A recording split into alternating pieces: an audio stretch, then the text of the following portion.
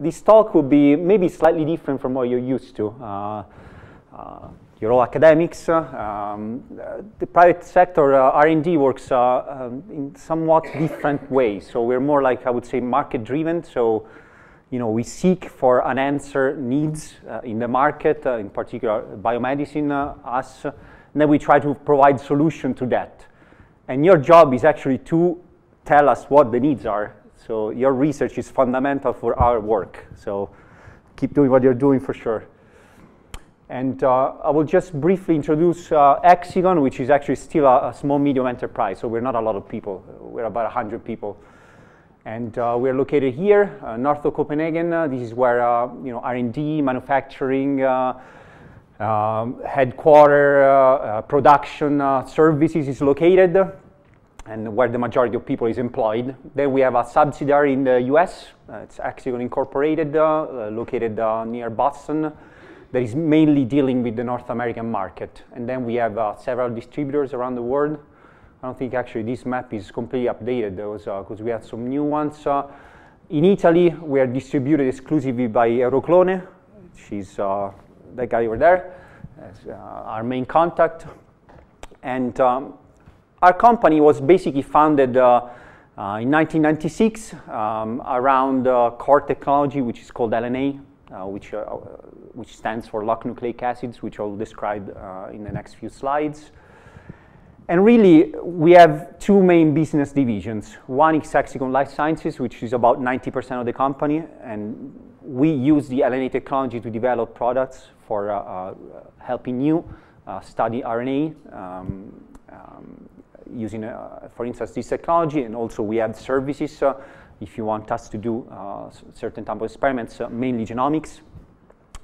And then we have a segment called EXIQON Diagnostic, in which we use the products that we invent here for biomarker discovery projects, aiming at trying to see whether microRNAs can be useful for diagnostic tools in a number of different disease areas, mainly focusing on cancer right now.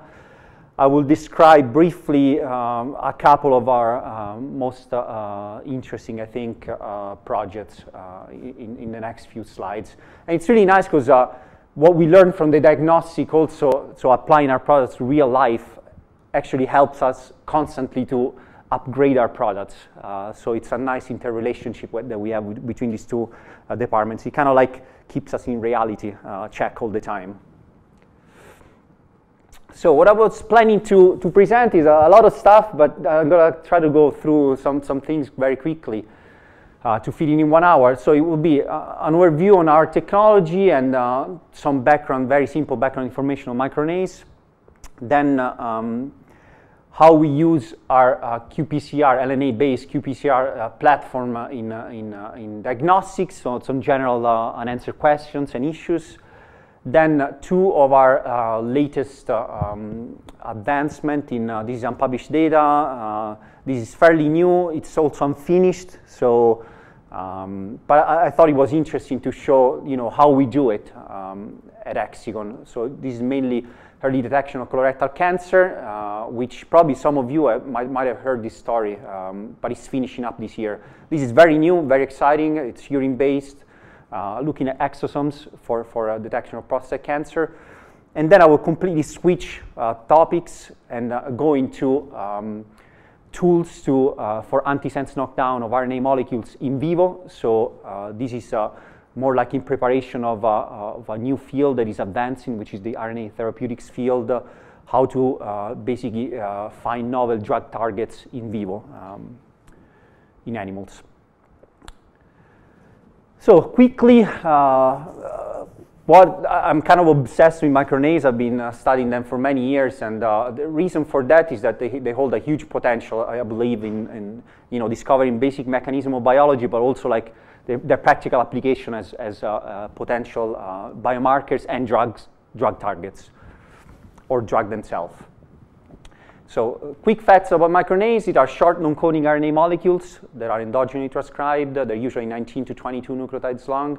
They're processed from a very long transcript in stepwise processing steps.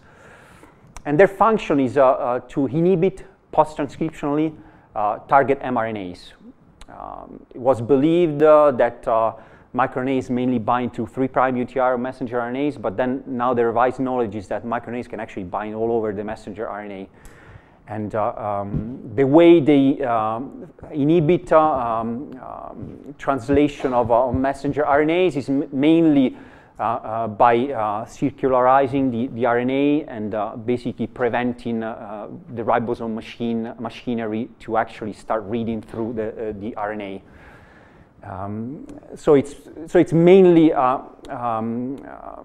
translational repression, but then a consequence of that is almost always decay of this mRNA. So eventually this mRNA will simply be degraded, because of course an mRNA that is not translated is useless inside the cell.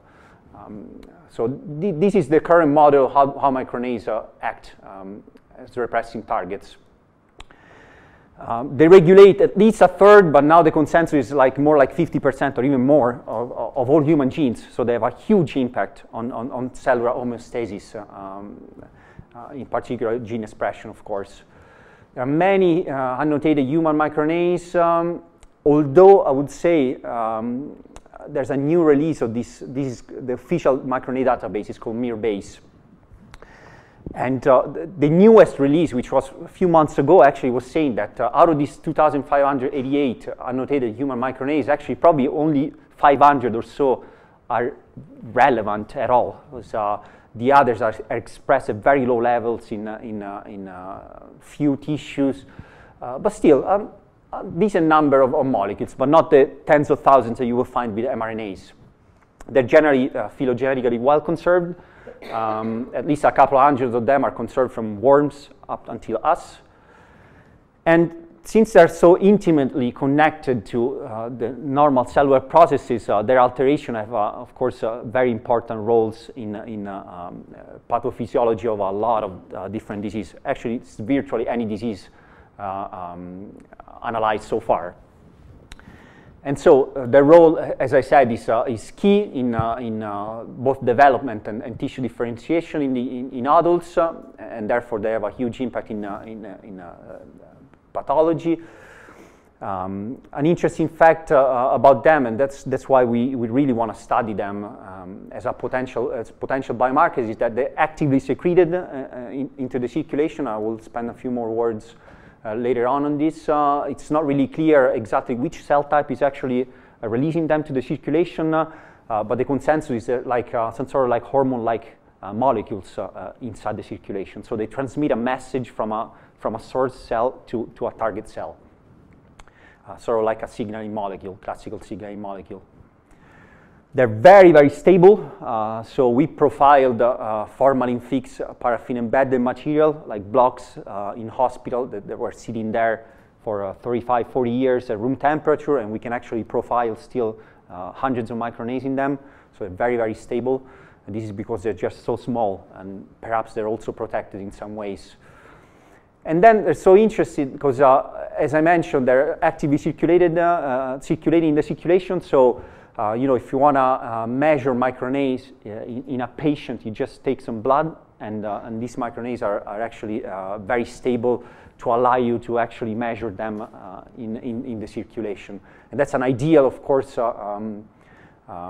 specimen, because it's very minimally invasive, and every hospital really take blood for any type of disease on any patient. So there are biobanks of tens of thousands of samples around the world. Another interesting fact about them is that as opposed to profiling many mRNAs, and then you need bioinformatician, lots of statistical power and computing abilities, actually these are a small number of genes to profile, so you can obtain similar information, so we're actually not having to scratch your head too much and doing a lot of statistics. This is particularly useful for multiplex assays like next-generation sequencing, microarrays, and qPCR. Another great property is that they're highly quantifiable, at least with if you have the right platform to do it, and which we believe we have. And some cells express 0 molecules, some other cells express tens of thousands of molecules. They're very tissue specific, so this is a very important property when you're looking for a possible biomarker. you know, this is great. MicroRNAs are great, but then of course they're not the easiest molecule to try to detect. First of all, because they're short, so you basically don't have any flexibility if you're trying to design probes or primers against them. You're stuck with their length, which is 20 nucleotides roughly, and so it's very hard to achieve sensitivity in these type of issues. They're very diverse molecules. These 2,588 microRNAs are being characterized in humans. They have from 5 to 95% of GC content, so they're very different sequences. And when you have you know, no flexibility of designing primers, it's very hard to achieve specificities. Now, lots of microRNAs are collected in families. LET7 is a very famous microRNA family. It's about 30 members, and they only differ by a single nucleotide. So again, achieving specificity, it's really tough. And then, in particular, in the circulation, they're very rare targets. So sometimes, you know, 50 molecules to detect in a huge volume. So again, achieving high sensitivity is an issue.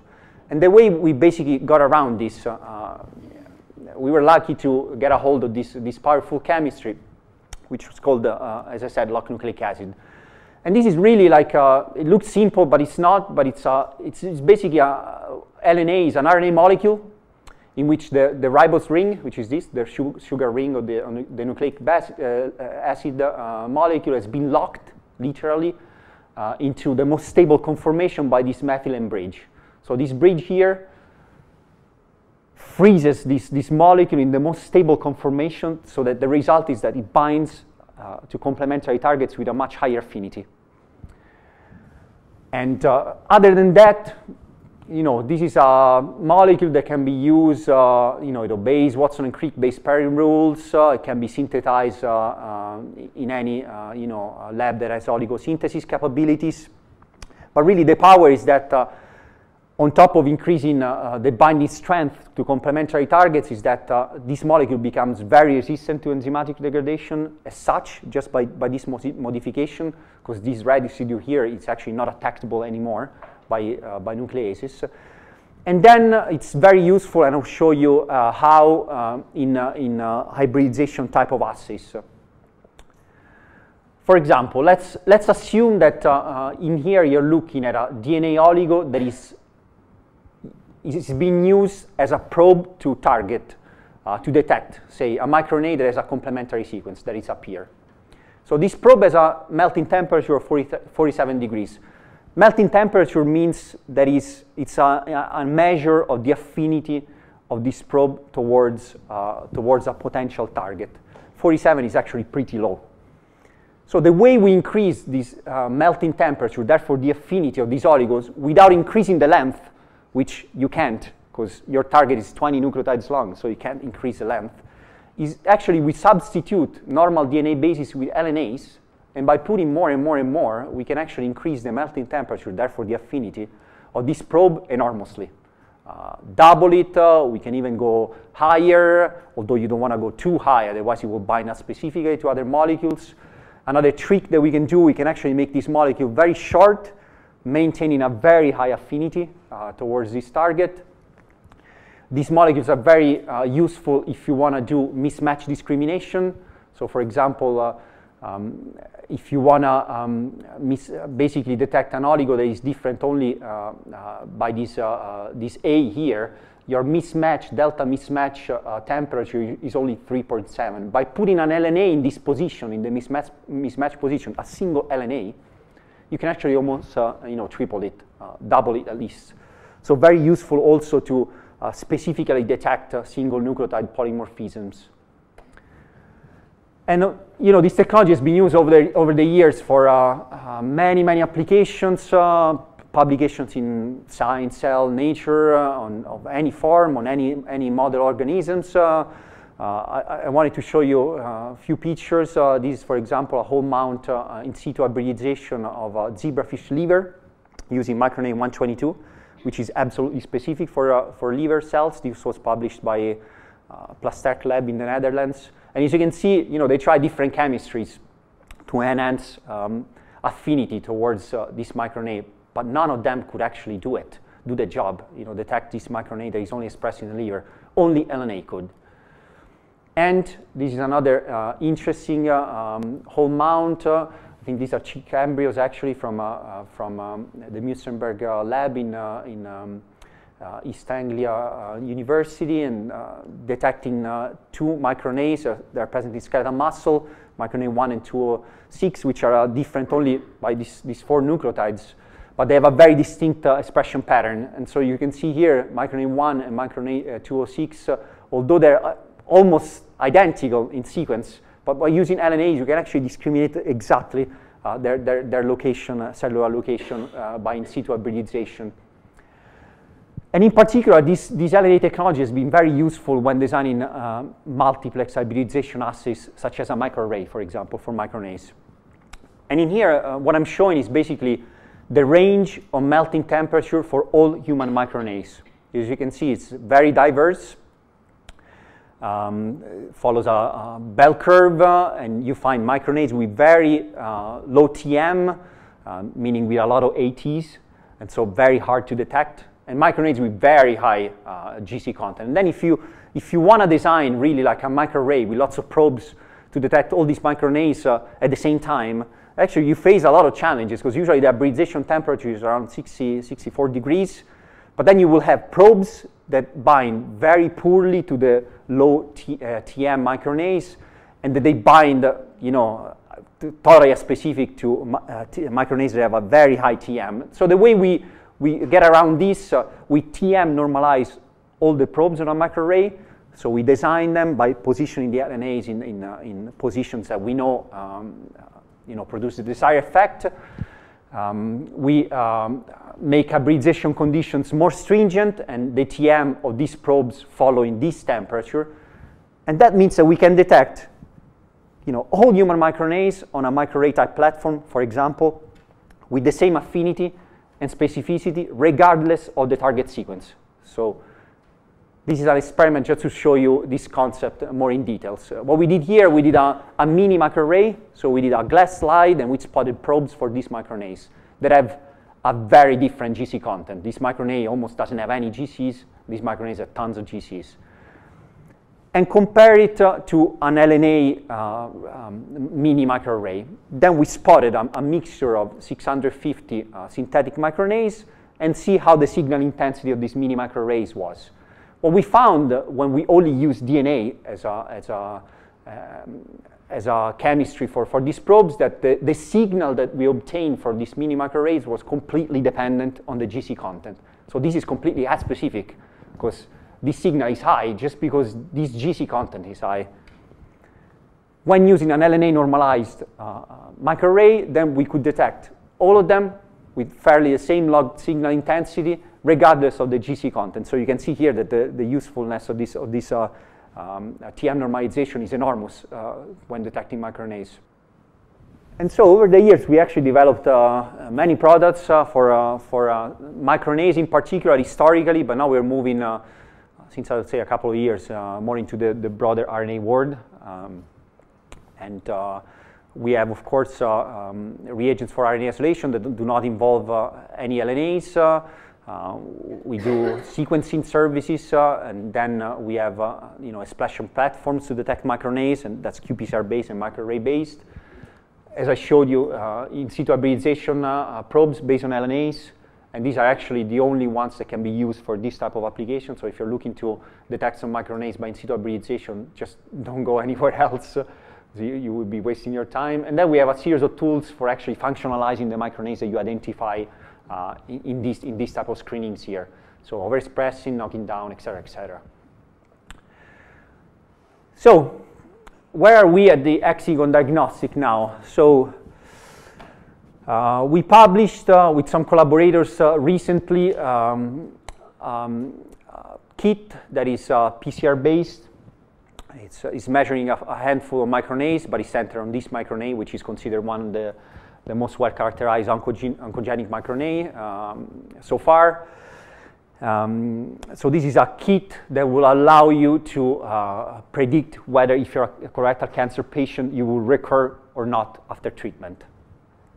And we have actually this kit now in the market as a IVD, so in vitro diagnostic kit, for research use only, though. So this is not clear, validated, so hospitals cannot use it yet, but we make it available to the clinicians out there if they want to test it on the colorectal cancer cohort to increase the data and the validation status on this kit to eventually, we hope, possibly next year, to have it as a first microRNA actually based diagnostic kit. Similar to that, we have another research use only kit. There is actually a early detection of colorectal cancer that is based on biopsies instead. So basically based on a handful of microRNAs, including again microRNA 21, this kit will tell you whether your colon biopsy contains tumor cells or not, and it has a sensitivity of a few cells. So it's a very, very early detection. But then what we are really focusing right now,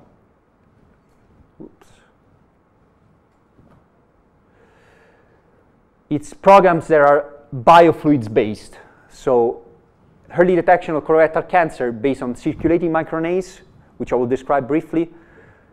Early detection and staging of prostate cancer based on urine microRNAs, which I will describe. And then we're trying, this is something very early, to actually translate all of this into next generation type of assays involving RNAs, but this is a very early stage.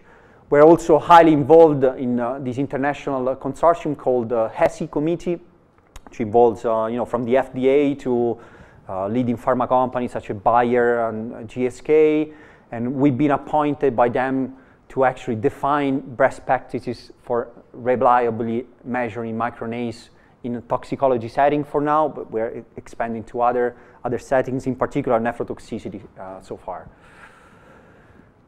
So we do our experiments, as I said, in our services department. This is the largest microRNA profiling service lab in Europe, and it's actually probably in the world right now. We've done many samples. We have customers from all over the world, every continent. Also, all the leading pharma companies use our services regularly for profiling microRNAs, and now all other RNAs using next-generation sequencing. We have several platforms. Many PhD qualified scientists. We follow SOP, so like really amazing labs for doing that. And what we have right now in this less advanced programs that I described you as a clinical sample, like clinical specimen, is plasma. And so plasma is a great sample, as I said, because it's minimally invasive collecting it.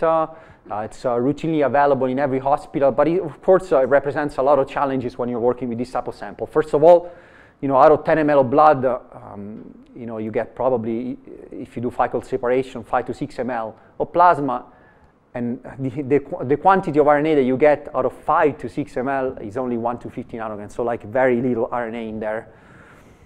And so, when you're trying to detect microRNAs in this low RNA input sample, then you face a lot of issues such as sensitivity, linearity of the assays. Of course, if you lose even a little bit of RNA, you're done. And of course, reproducibility is a lot of issues because with such low expression, the noise is much higher.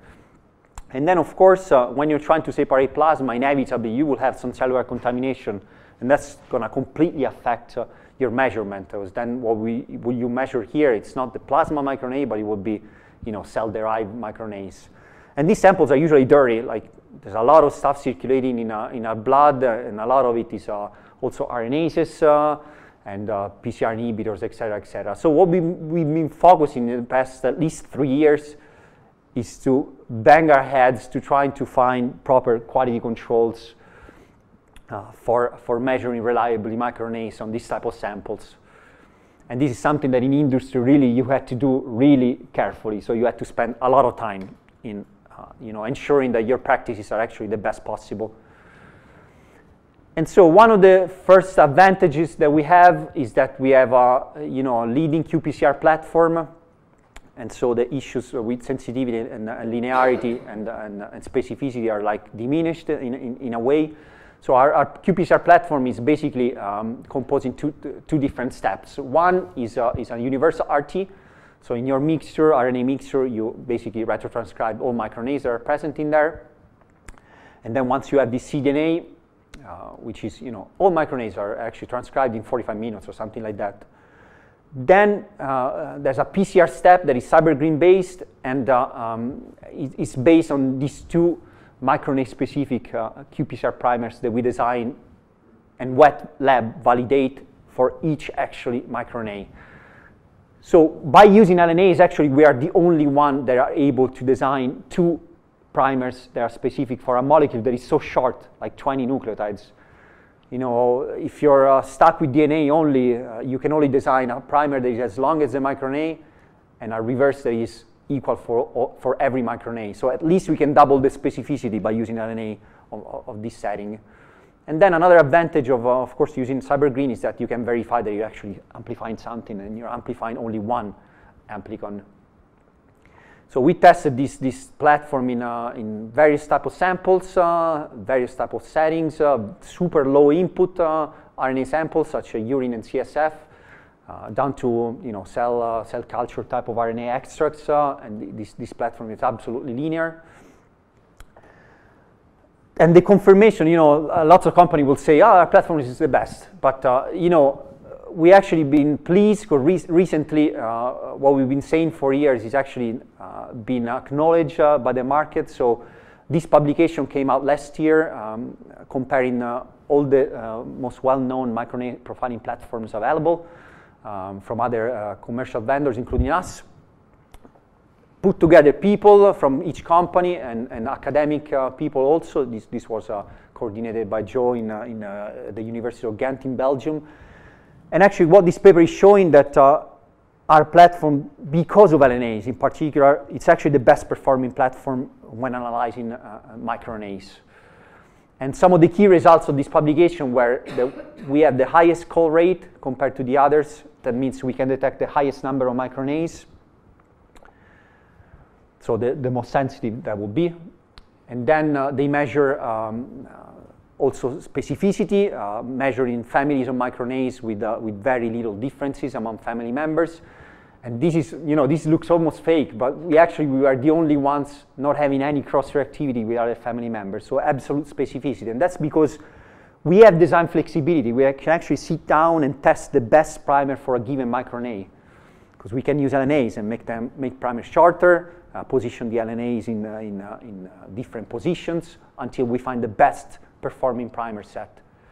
Also, another interesting finding that came out is that specificity is actually inversely correlated with sensitivity. So if you try to push an assay to make it more sensitive, then you're losing in specificity. But actually, since we can, as I said, modulate and design flexible primer sets, we're actually the only one up here where we can be specific and flexible at the same time, just by modulating the LNA content and the length of these primers.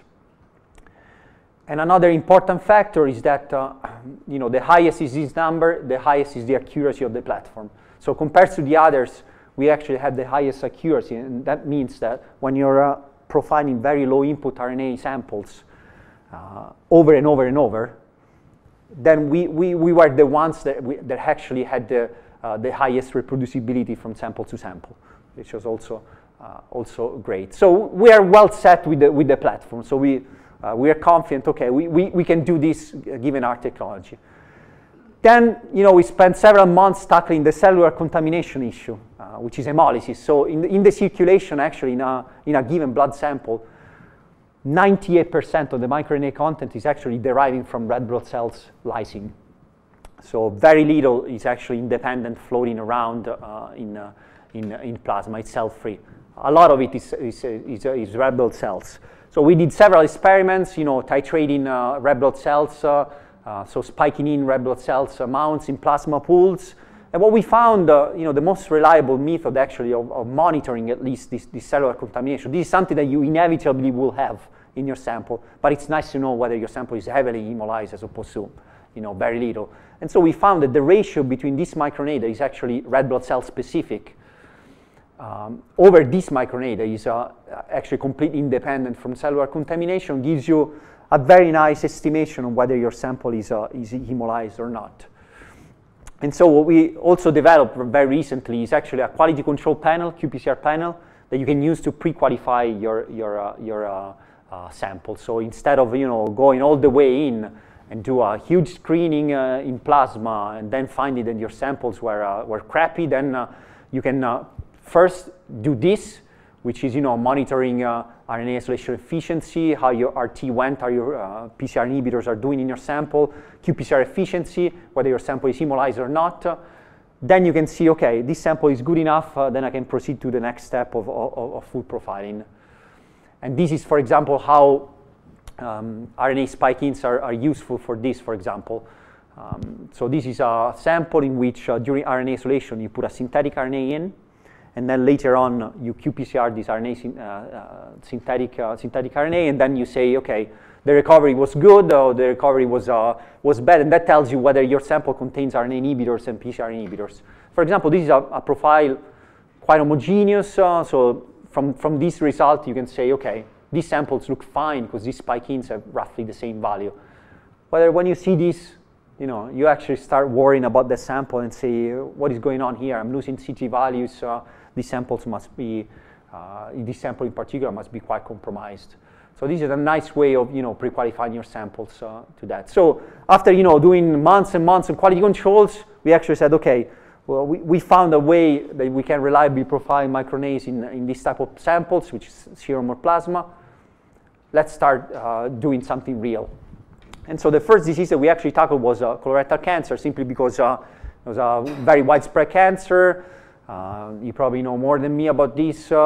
It's usually, unfortunately, detected at later stages, and when you're detected with a later stage, because this is most likely, like most of the times, an asymptomatic type of cancer until you have symptoms, and then you're very late. And then the survival rate is very limited. Treatment options are very limited. And so basically, our ideas was, so we saw a market need for here. We saw, okay, there's basically no way of detecting this cancer early. The only way is that you get a colonoscopy, but that's, of course, a very unpleasant method that nobody wants to have. Another available method to try to diagnose this disease is FOBT, is a fetal occult blood test, but that's a very huge and bad false negative rate, and then nobody really does it. So our thinking was, okay, if you have symptoms, of course, you gotta have a colonoscopy, because that's the only method that's giving you 100% of, be sure that you're detected. But then, if you're over 50, so you're a subject at risk, then you can go to the doctor, take some blood tests, use our kit, and that basically will tell you. If it's positive, then go have a colonoscopy to verify it. If it's negative, just come back the year after. It's doable, it's just a blood test. So what we did initially during the discovery phase, which is usually the first step that you do when you want to discover a new biomarker, we took 50 stage 2 colorectal cancer that were colonoscopy verified, 50 age and sex match negative control, and we profiled these plasma samples using what we call a miRNA-wide qPCR screening method. At the time comprises 752 microRNAs. And then basically using various statistical selection methods, we tested these samples many times in many different combinations, also in a random fashion. And what we found is actually that we could identify in an unsupervised fashion. So meaning, we don't tell the software who's who, but the software was able, without knowing which group these samples belong to, was able to distinguish between colorectal cancer and normal patient, which was, quite promising actually. And we selected, the candidates that looked the most promising. Several controls. We put them in replicates in the plate, and then we moved this initial screening forward using 378 candidates. We went up to a second discovery set, so independent set of samples, and these were 325 samples at the time from many different hospitals. We cleaned the data set, taking out the samples that were hemolyzed, the samples that were containing PCR inhibitors that, based on the QC criteria that I described, were not optimal samples as we would define them. And what we could see that, again, this new set of samples actually looked pretty good. So we could separate on this is a principal component analysis type of analysis, so kind of an unsupervised type of analysis as well. that is, as you can see, kind of nicely separated, although not perfectly separating, but pretty nicely separating the red from the blue, which is normal versus cancer. This is a ROC curve, which is measuring specificity and sensitivity of your separation. Was actually quite good, which is an AUC of 87 means 87%. So the ideal is 100%, but 87 is still pretty good. I believe that to be considered acceptable, an in vitro diagnostic kit has to have at least 75%. So this was above the cutoff for being considered acceptable in the market also. So where we are right now, this year we're actually finishing up 5,000 samples now, and the signature actually shrank down to, I think now it's less than 15 microRNAs. So we've been weeding out all the different microRNAs. We're cleaning up the data set more and more and more, retrain the data set on the same data set, on different data sets. So a lot of work to establish very stringent criteria on which microRNAs to move forward. And this publication hopefully will come out this year, if not early next year, but we're very, very close to getting there. Another really interesting, more new project that we have is regarding prostate cancer in urine. So prostate cancer is another unmet need that we see, because simply the only test for trying to see whether you have it or not is the PSA antigen, which is completely aspecific. It has, I think, like 70% or more false negative rate. So if you have high PSA, that doesn't really mean that you have cancer, but you still have to go to the doctor, and the doctor most likely is going to take a biopsy from your prostate or multiple, and that's going to hurt a lot, and then it's going to be like, okay, you didn't have anything, sorry about that. So really, a lot of people get over-treated for this. There's currently no way of detecting whether you really have prostate cancer or not, other than biopsy. And another issue with prostate cancer is that it rarely metastasizes, so a lot of people can actually live with it, and they die with the disease. Another way is that, can we predict whether you're going to metastasize or not? Because if you're not going to metastasize, we're just going to leave you with a kind of like a maintenance treatment, and we're not going to have to remove your prostate, right? So again, huge market need here. And so the test that we have in mind is quite simple, straightforward. It's, you get a urine test. Now we're actually trying to see if we can get it in the blood too. And the objective, of course, reduce the false negative and false positive rates. And what we want to do is we want to tell you whether you have it and whether you're likely to progress or not. So whether you have an indolent disease or you have an aggressive disease.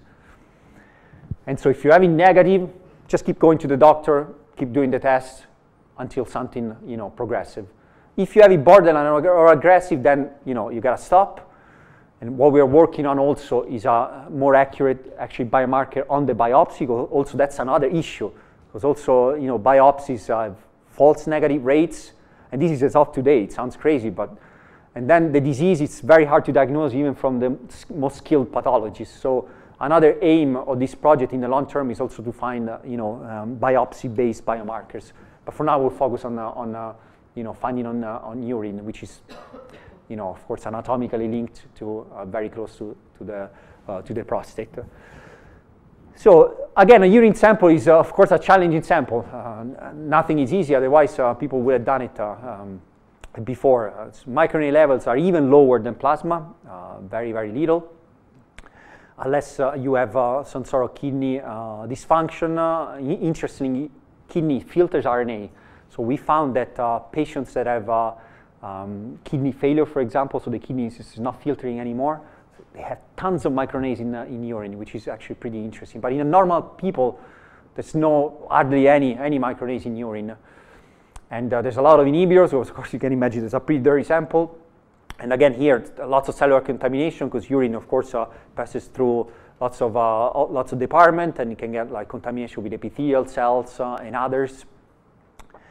And then, of course, handling of these samples, in particular with archival samples, when people didn't even know that, a biomarker could have been possible, pretty challenging. So we're also trying to find best practices on how to normalize these type of samples. And so this is the normal profile of urine in a healthy individual here. So like very high CT values. This is, represents very few copies, very few molecules. And this is, for example, urine treated with a nephrotox. And you can see that the content increases, but it's still quite low. Even lower is in cerebrospinal fluid, I would say. It's another fluid that we are investigating for other projects. Very interesting as well. We can find microRNAs there, but very, very low content. So another issue, it's, these samples are very delicate, freeze and thaw cycles, you lose CT values as well. Actually, this is not the best figure, but I didn't have time to change it. The scale is very bad, but if you focus up here, you can see that, over various CT, or various freeze and thaw cycles, actually you're losing CT values. It doesn't look much, but this is, 4 or 5 times you're losing content, so it's a lot. And also if you leave it at room temperature for too long, then also you're losing sample. So what we try to actually, there's a figure missing here. So, okay, well, so when we're trying to think, okay, we really want to use this sample, so how we do it? So screening the literature, we actually found that why don't we look at actually what is really like the subcompartment in this biofluid. So what is known as of today is that microRNAs are not just freely circulating in the circulation. As I said, it's full of RNAs, so they will be degraded immediately. So they're protected somehow. So people think, and we also think, that microRNAs mostly are inside this type of microvesicles that are called generally exosomes, which are vesicles that are actively secreted outside of the cell. They're probably used for cell-cell contamination, although that's completely unclear as of today.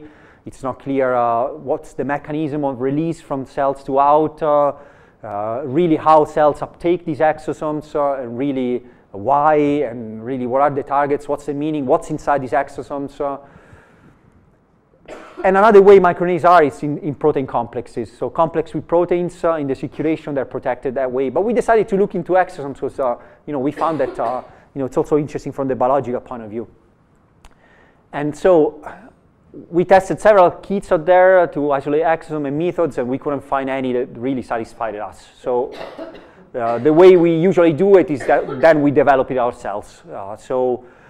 We actually been working on developing a kit for isolation of exosomes. I would call them exosomes, but in reality it's microvesicles, because it's not only exosome, it's vesicles on many different sizes, but let's call them exosomes. So what we did, we developed this kit now. It's actually pretty good.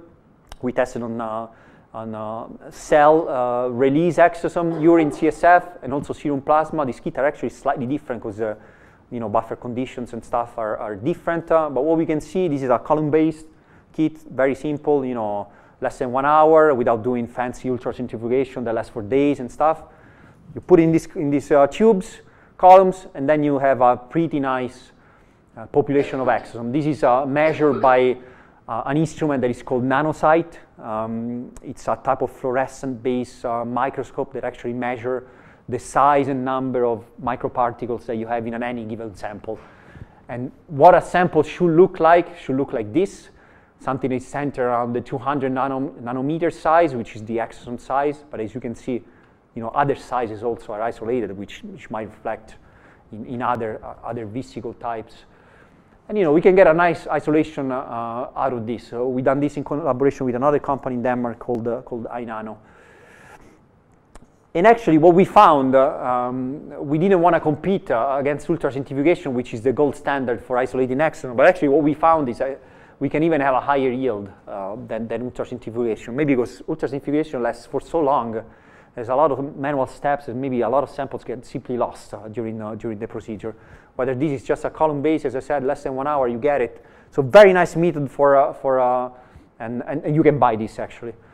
Very nice method for isolating exosomes. So we tested on challenging samples such as urine and CSF, and we can see that as opposed to 200 microliters of urine, that you get basically nothing, no microRNAs detected by PCR. Enriching with exosome, boom, all of a sudden you have a huge increase.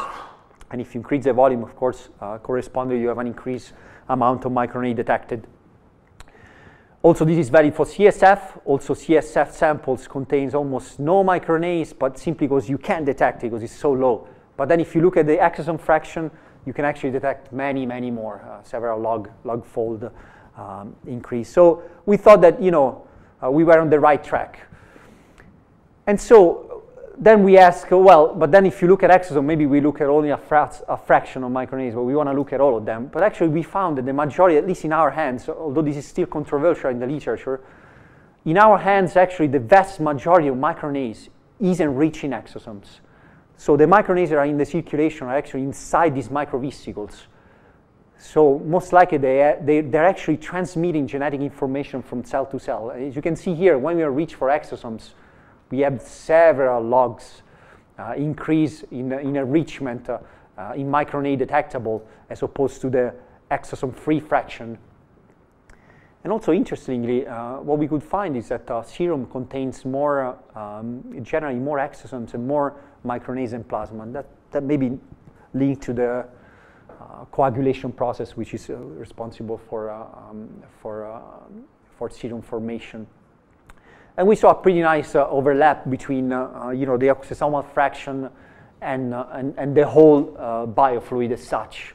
Although some of the microRNAs are still outside of the exosomes, but you know, none are you know, just in the supernatant. So again, we applied the same you know, classical biomarker discovery workflow for this project as well. So we set up to do genome-wide screening, so a microRNA-wide screening in this case, select a set of microRNAs to validate in an independent cohort, and then select it for an even wider cohort. And so just to close this part, this was a teaser. I can tell you much more on an individual basis if you're interested. You know, we believe that we have a technology that is absolutely among the best to discover biomarkers in biofluids, so low RNA input samples, controlling sensitivities, and all the QC criteria that I described is of paramount importance. It's very important, just not to go to the feldspot. We believe that exosome is key to enrich low RNA samples. And actually, the kit that we have developed can be used in any clinical lab, so it's very easy to use. There's no fancy rocket science. And we believe that, of course, the circulating microRNAs and urinary, in this case, are very, very promising biomarkers. Very quickly, I'm going to switch gear to a completely different story, centered on the same, of course, focus. And this is antisense tool against small RNAs and any other type of RNA. So over the years, again, we are known, as Mauro said, for being leaders in also functionalized small RNAs. So again, this is a graph showing the GC content as a function of the TM of this is again whole human microRNAs. So very different scenario we see here. What's important to point out is that microRNAs that have a low GC content and therefore low TM, if you have only DNA to inhibit them, so to design a probe against them, you will inevitably design very poorly effective inhibitors. The way we've been around this, and people have published in many organisms, including humans, what we do for these microRNA inhibitors, we modulate the TM content to make them with very high TM and still very specific, so that we can inhibit any microRNAs with very high affinity regardless of the sequence. And so we developed several nice tricks for modulating RNA molecules based on our LNA chemistry. Inhibitors of microRNAs, if you want to inhibit them, mimics, if you want to overexpress them. Then we have short molecules that we call target site blockers. So if you want to mask the binding site of a microRNA to the target messenger RNA, we can design oligos that block this site, so this microRNA can't bind anymore to this target RNA, can't repress it anymore. So it's a nice way of validating individual relationships between single microRNAs and individual targets. But what I'm going to be focusing on very quickly as I can is on what we are actually getting very, very excited lately is what we call gap miR. So these are antisense molecules based on LNA to target any type of RNAs. in the cell, not just small RNAs. And this, we're applying this technology in particular right now because we're very interested in non-coding RNA part of the genome into long non-coding RNAs. So very briefly, what are long non-coding RNAs? These are non-coding transcript, of course. They are longer than 200 nucleotides usually, and they comprise roughly, this is according to the latest ENCODE database, 40–50% of non-coding RNAs. But then if you think that non-coding RNAs are actually 98% of the transcript inside of any given cell. So in the past, people have been looking at protein coding genes, but that's only 2% of what is actually transcribed. 98% is actually non-coding, and 40–50% of that is long non-coding RNAs. And the function of these long non-coding RNAs is actually largely unknown. I think that less than 20 maybe long non-coding RNAs have been characterized so far. And here we're talking about tens of thousands that are out there that have been sequenced and nobody knows what they're doing. But they're abundant and they comprise most of the output of transcription in any given cell. So hugely important molecules. Well, we know that their expression is very tissue specific. They vary spatially and with development. And again, they're very linked to disease. Very interestingly, actually, they're very species specific as opposed to microRNAs. So this might even be responsible for why we're human and not mice. So very, very, very species specific. Most of them are nuclear retained, so they're transcribed and they're stuck in the nucleus, so they never leave the nucleus because they don't need to be translated anyways. And in fact, most of them have functions that are related to nuclear architecture or chromatin modification, so the nuclear functions. Although also a lot of them exit the nucleus and they, for example, bind to ribosomes and nobody knows why yet. And they've been, the few ones that have been described, they're all linked, of course, with disease. So again, here is huge interest. But then, there's some issues with them also. And one of the major issues is that a lot of them, as I said, are nuclear retained. And so if you want to knock them down, you can't do it with siRNAs because siRNAs are only effective in the cytoplasm because they need dicer to cleave the target RNA. So if you have a nuclear retained RNA, there's no other ways with siRNAs to target them. Then they're very complex molecules. They have very tight secondary structure, many folding, because probably their function is, since they don't code for a protein, is probably structure-guided function. So their secondary structure is important for their function, but it sucks because it's difficult to target them.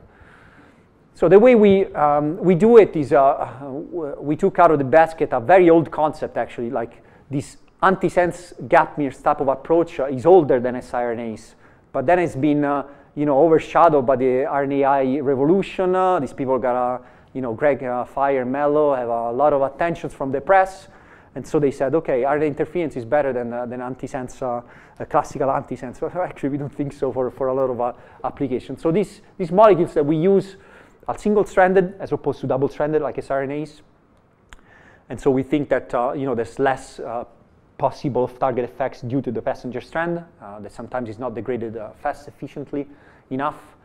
And then the mechanism is completely different. So once you transfect these oligos inside the cell, they bind to complementary RNA target, and this RNA-DNA hybrid recruits an enzyme that is called RNase H, which is present both in the cytoplasm and in the nucleus, as I said.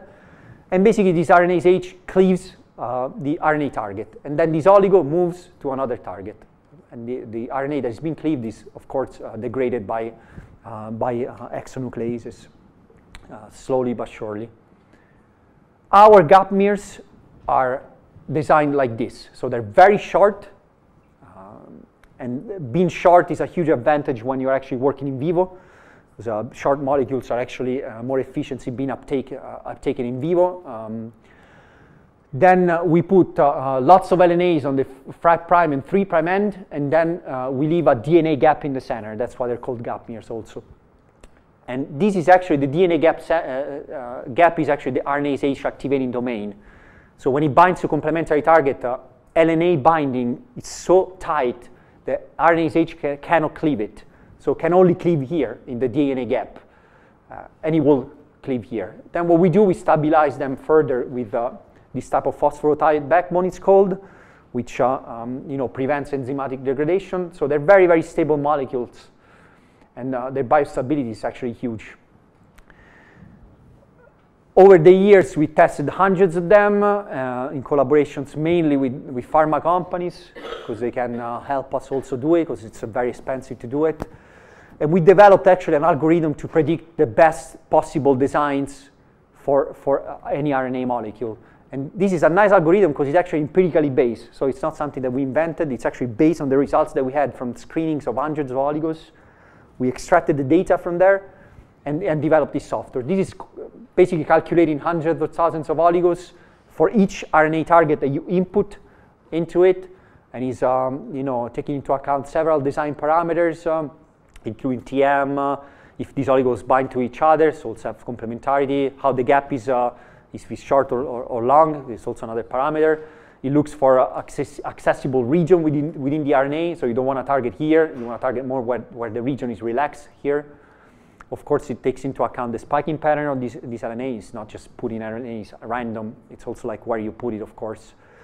And then we actually expanded, this is actually pretty recent, we look for off-target effects, but not only in the splice transcriptome, which is all the RNA interference software, they only look at the splice transcriptome, but actually we found that it's also important to look into introns, because this molecule can bind and cleave also introns. So the way we look at off-target effects, it's all the unspliced RNA. And actually this software, not as sophisticated as we have it in-house, but it's also available online. So you can actually go online if you're interested to try this alternative method for antisense knockdown. You input your sequence, and the software will find the best possible designs, and you can buy them. As simple as it is. And we believe that these actual molecules are better for a lot of applications as opposed to siRNAs. As I said, because there's no passenger strand, so there's less potential of target effects. siRNAs have been shown to sometimes oversaturate risk, which is shared by the microRNA biogenesis pathway, and that you can create some conflict between the endogenous microRNA control and your effect, so it's not the cleanest effect. Sometimes siRNAs can have a microRNA-like effect, so they can bind uncomplementary to targets and kind of like repress their translation. But the way these gap mirrors are designed, instead, the RNase H activating domain is so small, it's usually 5 to 8 nucleotides, that it's basically impossible to have a microRNA-like effect, also having LNAs on the side. You can knock down nuclear retain. We're focusing on long non-coding RNAs, but it's actually any type of RNAs, something that you cannot do with siRNAs. These oligos can actually enter the cell without even a transfection reagent, so a process called gymnosis, and there's some publication out there. And there, what I'm going to show you now, they're active in vivo actually without any formulation. So our interest in mainly, of course, is in using them in vivo as drugs. So one of the first, I think, few sets of experiments that was very interesting was done in collaboration with Rainer Boone. With Stephanie Dimmler's lab in Germany. It's a lab that is focusing, like Mauro is, in cardiovascular disease and small RNAs. We asked them to test some of this molecule for one of the long non-coding RNAs they were focusing on at the time. So we did 10 designs. Actually, here it's just shown 9 for them using this software, and this was actually an original software. So we actually have a newer version now. And what you can see that, transfection, 48 hours in cells, the knockdown was actually pretty good for most of them, some of them really potent, some of them less. They wanted to go in vivo, of course, so they said, okay, let's test it without a transfection reagent. Some people say that this gymnosis or transfection-free method reflects more an in vivo environment, because of course if you're trying to inject in vivo without any formulation, you having a liposome or anything like that in vitro might be a confounding factor. So they tested without transfection reagents, and they could see that their best 3 oligos also worked without transfection reagent, which was pretty amazing. So this is just putting the oligo in the media, just wait, and then do a qPCR for this target. And as you can see, reduction in all of them in a way or another. And this was kind of like a light opening experiment for us. They injected this oligo naked, so no formulation, stabilized as we do. They injected three different designs, subcutaneous in mice, then they sacrificed the mice after 48 hours, single injection, harvest some tissues, and they measure by qPCR this target long non-coding RNA. And this was actually pretty amazing because in the liver, of course, these oligos accumulate primarily in the liver. So in the liver, you see the most dramatic effect. So this is 48 hours after just an oligonucleotide that was injected sub-Q. You can see annihilation of the target in the liver. Super amazing, but kind of expected. But what's actually unexpected was that we could see effect in organs that are notoriously super tough to target with any type of drugs. Figure with RNA antisense molecules, in particular the heart, which Mauro knows very well is an organ that for RNA type of drugs is very, very challenging to reach. And actually, you can see this publication that now came out last year on Circulation Research. This is a new field that we're entering into. So these gap mirrors it's somewhat a new field also for us. But a couple of months ago, another publication came out on Cell using these gap mirrors against like a target that was cancer-related, metastatic promoting target in vivo, and they could almost annihilate metastatic potential of this type of cancer that they were studying, targeting long non-coding RNAs. So, and we know of more coming out. So we know that this is actually like hugely promising, and this field is moving now really, really fast. So just to finish here, I think that the non-coding RNA field represents a huge potential for finding novel biomarkers. It's simply thousands and thousands of targets there that are completely unexplored, and we have the tools to actually assess their function and detect them. Nuclear RNAs in particular, such as SMALAT1, the one that I showed you right now, it's a very promising target because it's super sensitive to this type of technology. We think we have nailed it in developing some potent antisense molecules called gap mirrors that you can easily access through us. And these molecules, this is the most important message that I want to transmit, is that they can be used in vivo with no formulation. So this could be a completely new avenue for drug discovery. Of course, as you can imagine, lots of people worked for this. Lots of my colleagues from EXIQON. We have many collaborators, also industrial collaborators. Actually, I'm not going to mention all of them here, and there's also more.